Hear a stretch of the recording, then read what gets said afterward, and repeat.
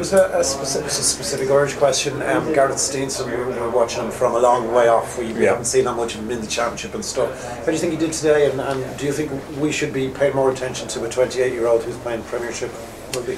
I mean, Gareth's been kind of in and out of the team so far this season. We brought him in for the Quins game last week, and he performed very, very well.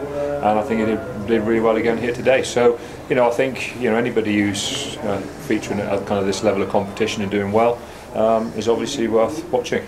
You need to remember he's EQP, he's English qualified as well. So there might be more than England, there might be more than Ireland keeping an eye on him. Talk about Tom there for what he gave you today and yeah, well, I mean, Tom, Tom's been a big part of the success of the club for quite a long time now, and Tommy, along with a few of our other kind of senior players, have worked extremely hard to A, drive the club into the Premiership, and B, now to kind of get us to this level of competition, and they're thriving on it.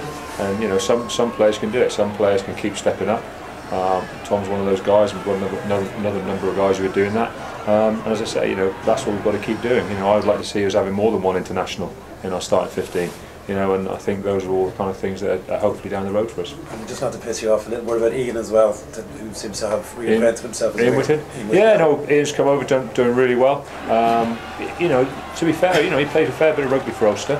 It wasn't that he was just a bit part player there. He played a fair bit, but I think a new challenge for him. He's come in, he's really enjoyed it. He's obviously getting really good regular game time. Obviously he's playing a little bit out of position on the wing for us at the minute. But he's done well wherever we picked him, both the centre and the wing. As I say, he's enjoying it. He's getting plenty of ball. I think the way we play kind of suits backs. If they come and play Exeter and you stand on the wing, you're still going to get the ball 20 times in a game probably, and that just allows them. It gives them a great opportunity to develop as as ball players and as abrasive handlers and as defenders. He's doing a great job for us. Tom, big day for you, your first game back to Ireland, but how big a motivating factor was deciding that blue there? Is it coming from where you did? To be honest, from a personal point of view, it wasn't necessarily any sort of a Munster Leinster thing or anything really like that.